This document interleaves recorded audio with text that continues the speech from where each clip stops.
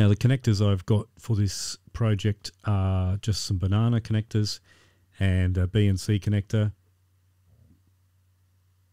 First up, drilling some holes for those banana connectors, and now let's start making the box. We've got the drilled out metal box, aluminium box, the banana connectors, the B and C.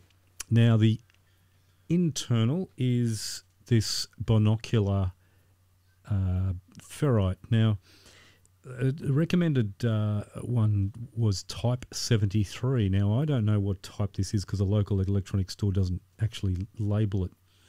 And then the wire that I'm using is from that same store, and it's 28 gauge wire. Now, one thing that I did was measure out before the exact measurements. So we need 2 windings on one side and 6 windings on the other side to make 50 ohms for our coax side. So I would cut 2 pieces of wire, one 18 centimeters and the other one 36 centimeters for the 6 windings. That's on this particular size of balun or binocular ferrite, as it's called. So with the winding, doesn't have to be super tight. The main thing is not to cut into that enamel that's on the wire. This particular enamel is quite strong, so it isn't really that much of an issue. Make it tight, but not overly tight. And the key is to bring 2 windings on this one side, like that, and then grab the longer piece. This one, as I said, was 36 centimeters long, and wind the opposite way through that binocular ferrite there. Now, scraping off the enamel on this particular wire was actually quite hard. On some of the larger coil wire that I've used before, it was too easy to come off, and actually came off a balun that I was making. This one I used sandpaper and also a knife to actually scrape it off. Tested it on the multimeter to make sure that there was not a short between both sides, and came out fine. So that was good to know.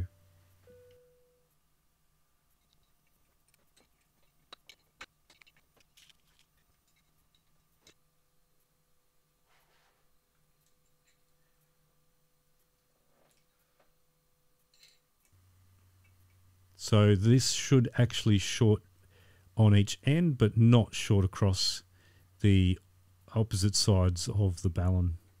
The transformer in place.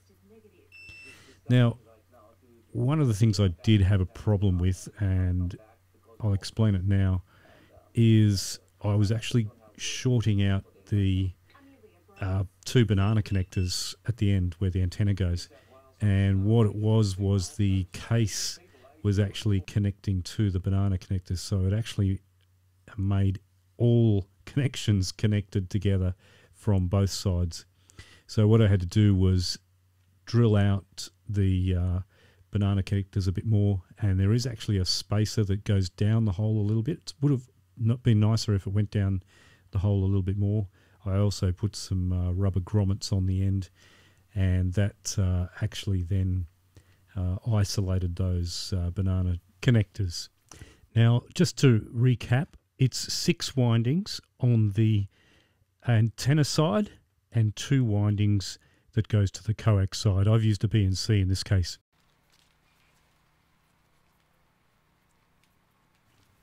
Strung the wire around the garden and placed the balun just near the edge of the shack.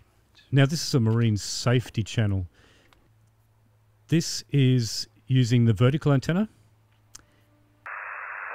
01:05 hours UTC, the 18th of May 2021. Gale warning for southern area. Situation at 0000. And this is using the ground wire. Associated with a low 952 hectopascal, around 56 sharp 116 east. Forecast low 951. hectopascal, around 57, sharp, 120. At 0600 hours UTC on the 18th, low 950 hectopascal, around 58, sharp, 125. Thank you for watching, and I hope this helps somebody who's deciding to put out a ground antenna there to try and reduce some local noise like I did.